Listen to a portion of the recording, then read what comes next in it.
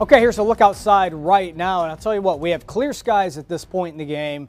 The winds are still up some. They will diminish as the night wears on. Temperatures are dropping. They're going to be dropping pretty quickly the rest of the overnight. Again, earlier today, boy, it was just absolutely gorgeous. 67 just ahead of the cold front. A morning start of 45. Right now, those numbers are starting to go downhill. They range from 48 to 51. Still a very stiff northeasterly breeze. And you get out in that thing and you can really feel it. Northeast at 13 miles per hour with that humidity, 54%. These were the highs earlier today.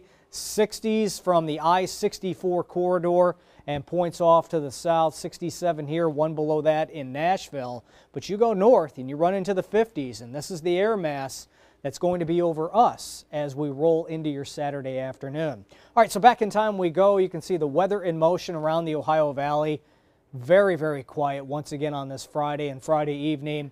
Skies are clear right now as another little bubble of high pressure from Canada builds in across the upper Midwest. And this thing will continue to work its way east-southeast tonight through tomorrow. So it's going to keep us cool, obviously. By the time you wake up in the morning, we're talking about low to middle 30s across the better part of the viewing area. 37 the expected low in the downtown vicinity.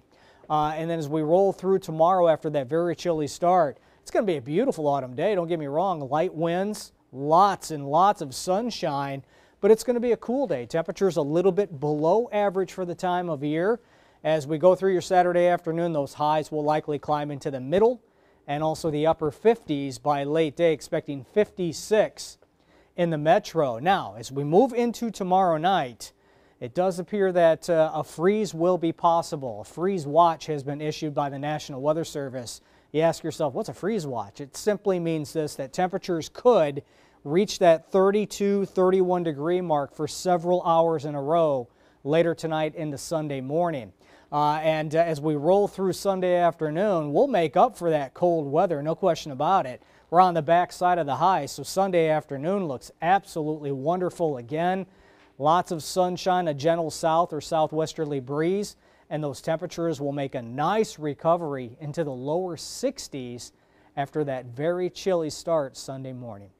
Here's your forecast in detail for the weekend. Down through the 40s we'll go, clear skies, quite chilly out there. Outlying regions, low and middle 30s in the metro. I think we'll bottom out around 37 or so. Tomorrow midday, tons of sunshine, but a cool 48. And the top temperature late day, that's going to go up to 56. And lots of sunshine continues. All right, we have that chance for a freeze, certainly a frost tomorrow night. We'll watch it close. Otherwise, 61 Sunday afternoon. And look at the wonderful autumn weather next week. Low to middle 60s in the afternoon and lows at night basically in the 40s. There are signs that we could be very close to 70 for a short time next Friday before things start to cool off again. So really, quiet weather continues. Mild weather will be on the way next week. We need the water, we need the rainfall, but it doesn't appear to be in the cards right now.